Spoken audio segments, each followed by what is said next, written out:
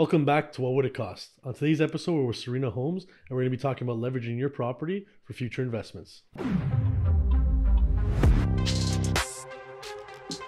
Welcome, Serena. Great. Thanks for having me. Yeah, thank you for coming out. First off, tell us a bit about yourself. Yeah, for sure. So I am a licensed realtor and I'm also a very active real estate investor. But prior to transitioning, I ran my own brand experience agency for 18 years called Tigress, and we specialized in event staffing and event planning. Very nice. Awesome. So what made you shift into real estate and real estate investing?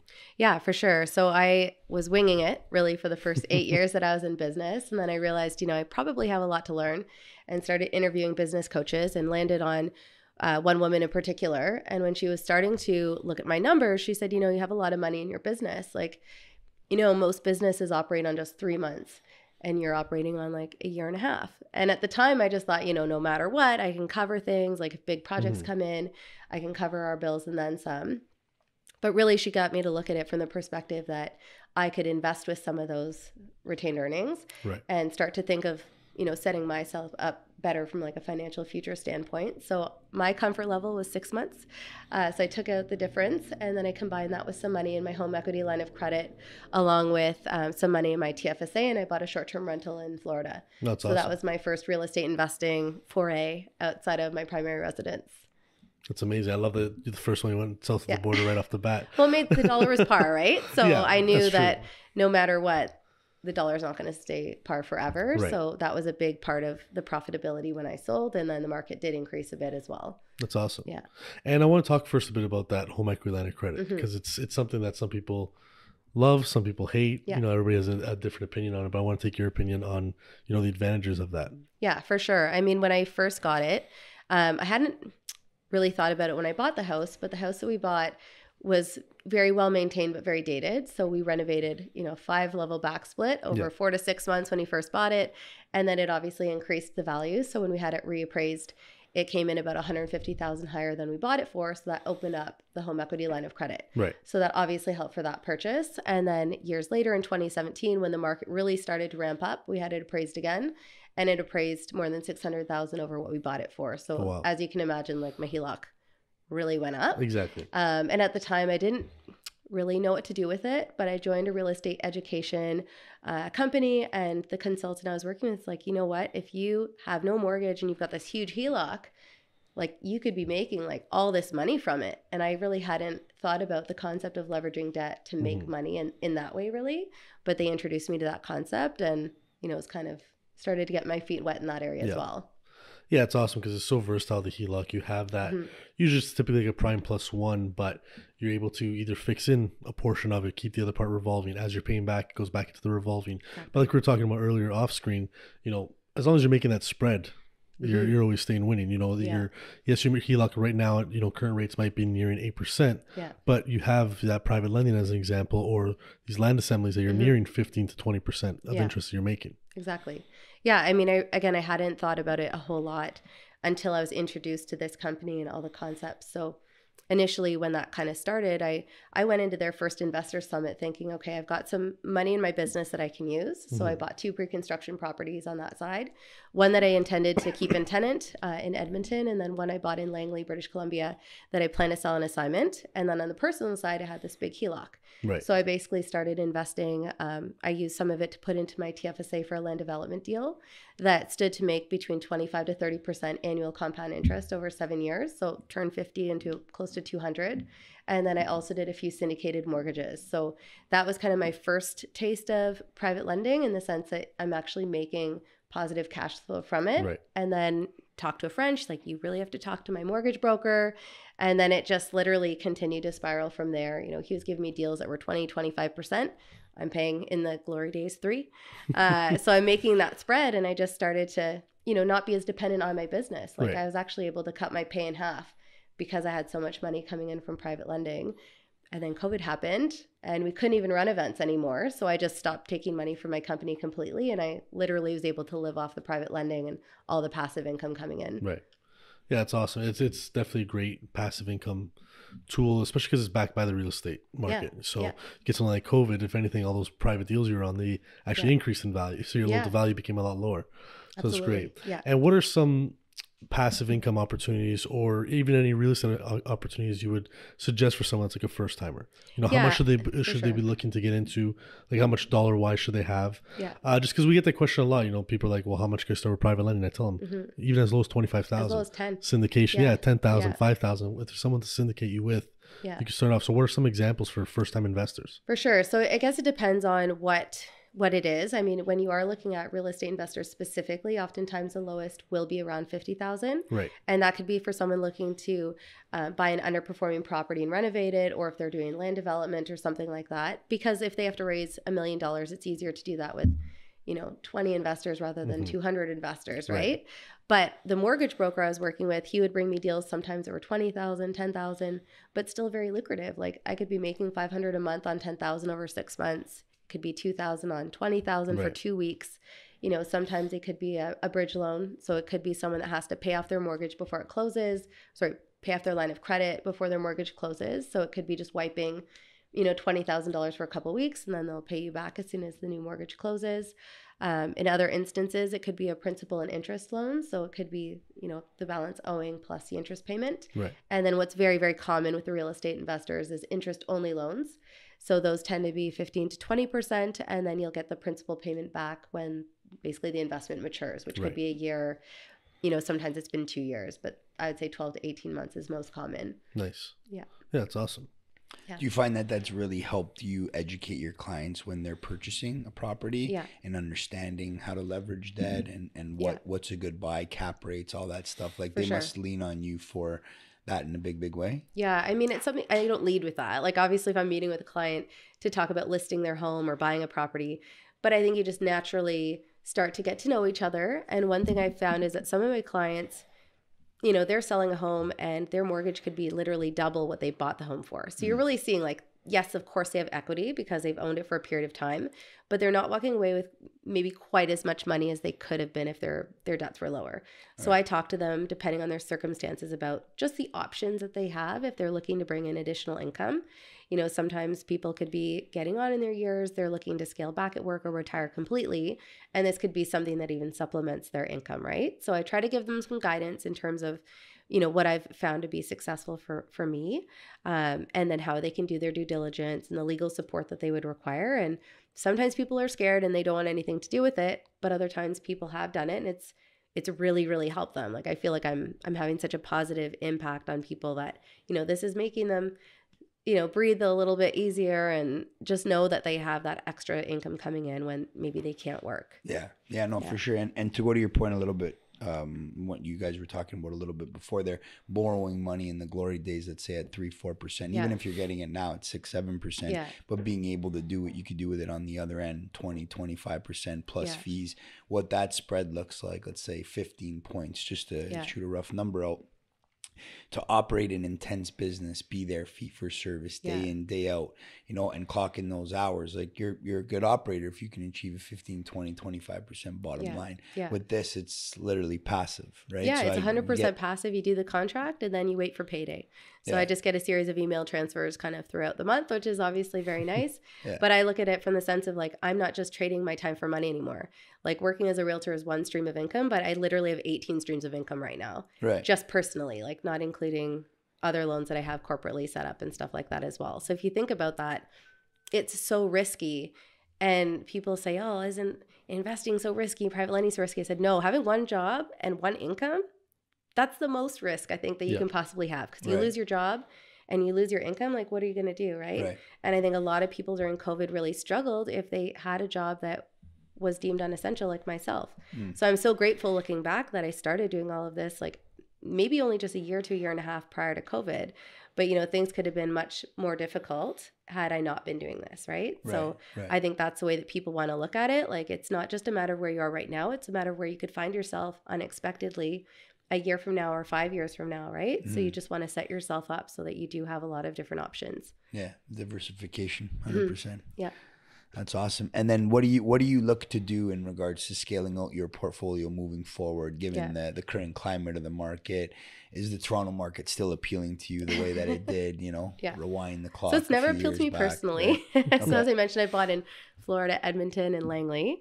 In fact, I'm actually looking in Arizona right now in terms of short-term rentals. Nice. I was introduced to someone in January through my mastermind that buys wholesale properties in Arizona.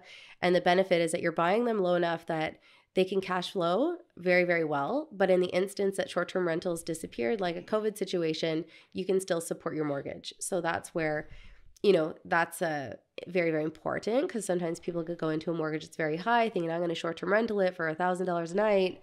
Well, if you have vacancy or something happens, you still have to support your debt, right? So their model is set up that you can still afford to cover it no matter what situation. In fact, they have relationships with an insurance company. So if they did require, longer, shorter stays, if that makes sense, like not a long-term rental, but with like long-term tenants for short periods of time, they can satisfy that with the insurance company. So that's one possibility. And then I'm also looking at multifamilies in the East Coast, again, just because they can cash flow. Right. And then like cap rates, what are you looking at? Like what really hits the nail on the head for you? And so I don't even look at cap rates, to be honest. To me, I just look at the net operating income. So I want to look at what the full carrying costs are and then what your expected income is going to be. Right. So for me, I want to know that if I can make X number of dollars in private lending, I want to at least make that same thing back from an acquisition of a purchase. So I had put in an offer on a property last June in Cape Breton, and it was 22 units across 6 properties. So it was a package of properties, and it would have cash flowed with the mortgage around $80,000 a year. So I thought that's pretty good. Like in Toronto or any part of the greater GTA, that's not necessarily as feasible. And then in addition, money aside, you've got the LTB. So that's an ongoing concern. Like I have a client right now that just had a hearing Monday because she tenanted part of her primary residence and can't get them out to sell it. So honestly, as an investor, I just don't want to deal with that. So it doesn't mean that you can't find good deals here. Obviously you can have really good tenants, but I think you just have to be aware of the laws. Edmonton was landlord friendly. So I had an instance with one of my tenants. We had our hearing in like 3 weeks. So you want to know that if you've got an issue, you can resolve it really quickly. Right. Yeah. And how do you feel about like multifamily and what appreciation looks like compared to other style of properties out there, like commercial, industrial, and what that looks like 5-10 years down the road? Yeah, I think there's huge opportunities in multifamily.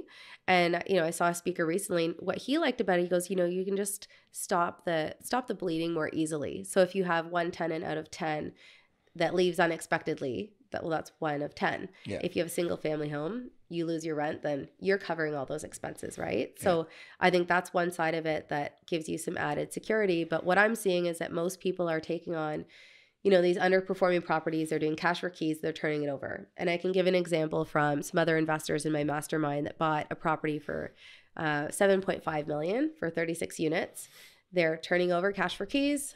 Their goal is to have them all turned over in about 1.5 to 2 years. And ideally, it'll reappraise around $12,000. So that's a $4.5 million increase in just 3 years. So they'll pay out their investors, then probably pocket a few million to put into their next project. Right. So I think I don't want to say you can't cash flow at all. It's a little bit harder to maybe find a fully turnkey cash flowing property for multifamily here. But the underperforming burrs seem to be like where most people are making their money right now. Mm-hmm. Okay. Yeah, very interesting. Very cool. Yeah. And it goes to what we're doing right now with our space, Strive. We have a concept right now it's Strive. It's a co-working concept. Yeah.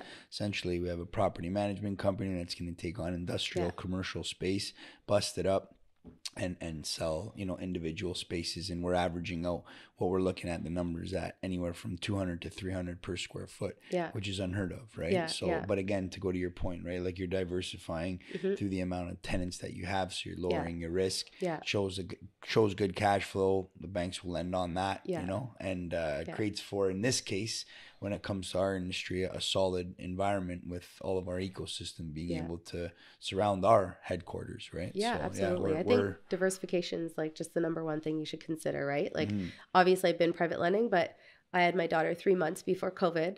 So I didn't have time to be active, right? So this is just one of the easiest options for me. But the downside of private lending is that there's no appreciation.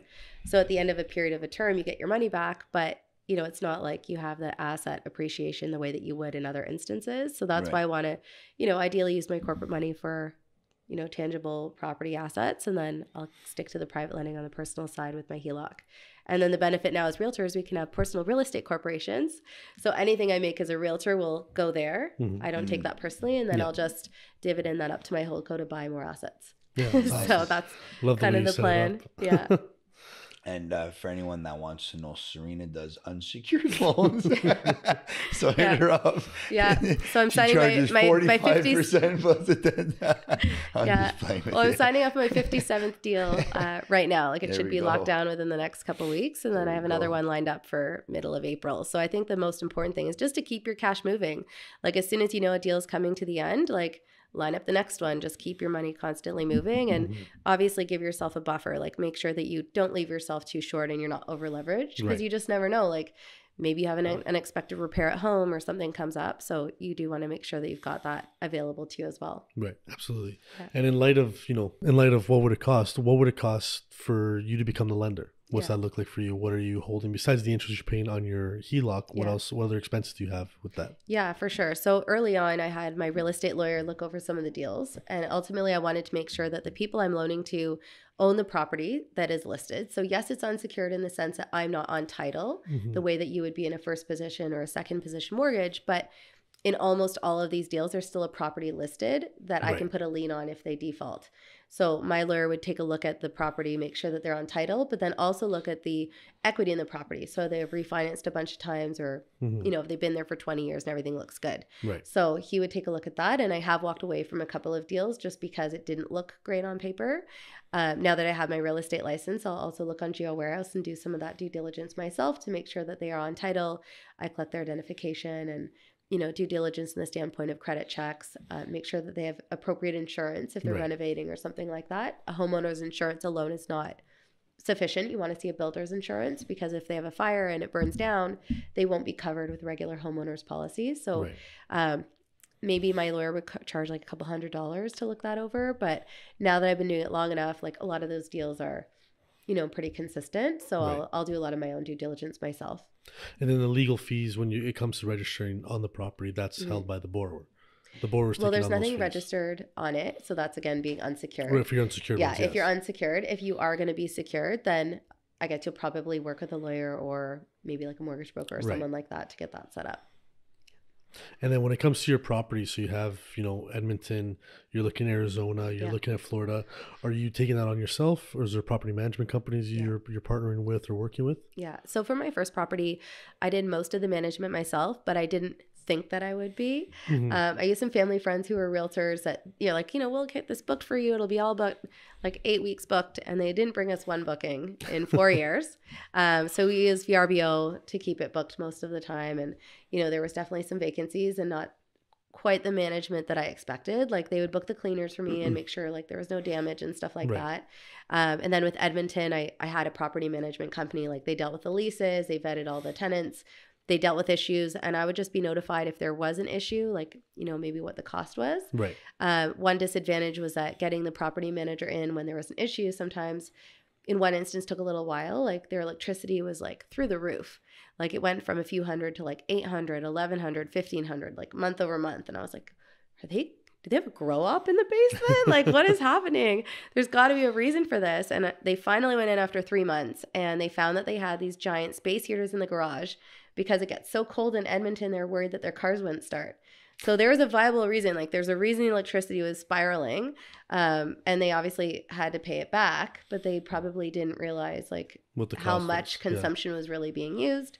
So it would have been nice had they gone in a little bit sooner, but it took 3 full months. So obviously that was like a significant impact on cost just to check on that. So you have to just budget that in. My property manager charged like a lease up fee. So it was about $550 anytime the tenant turned over, and then 8% on a regular month to month.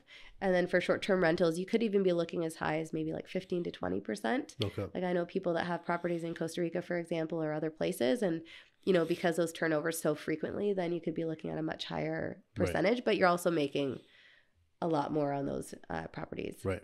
At this point, I looked at it like karma, like I'm just helping people and it's building because there's people I even keep in contact with. We even share deals. Like I met a guy through the Joe Fairless podcast and we talk like every so often now. And, you know, he has some short-term rentals in the Smoky Mountains in Orlando, but like we kind of swap deals back and forth now. And, you know, it's kind of just building that community and connections. But then if I need help, like I'm looking at different markets, like he could be a contact. So I think eventually I do need to monetize it if it starts to monopolize like too much of my time.